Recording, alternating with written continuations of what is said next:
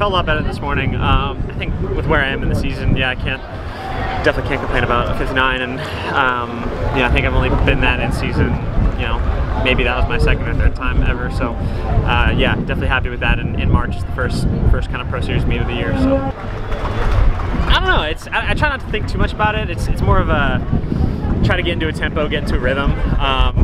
You know, today just so happened that I think first 50 was probably a little more relaxed, and then brought it home a little bit more on the second 50.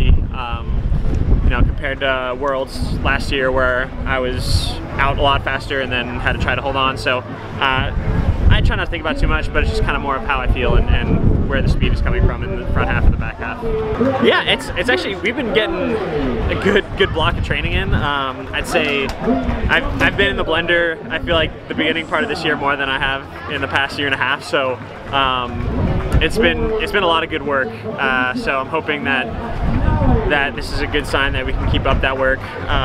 Just because I think team trials is a little bit later this summer than it was last summer, so unfortunately that means a little bit more time on the hamster wheel, but you know, that's just kind of how it is, and you know, to have a result like that with kind of how we've been training and how I've been feeling, it's good.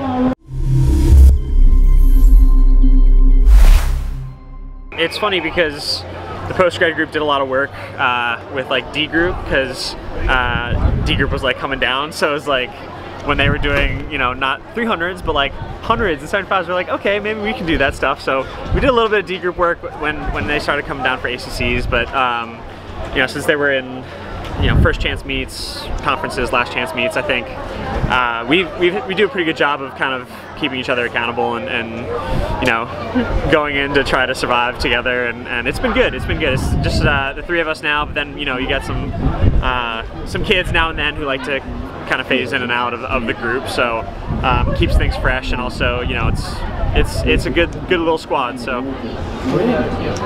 Yago, Musalaim, and Chris Thames.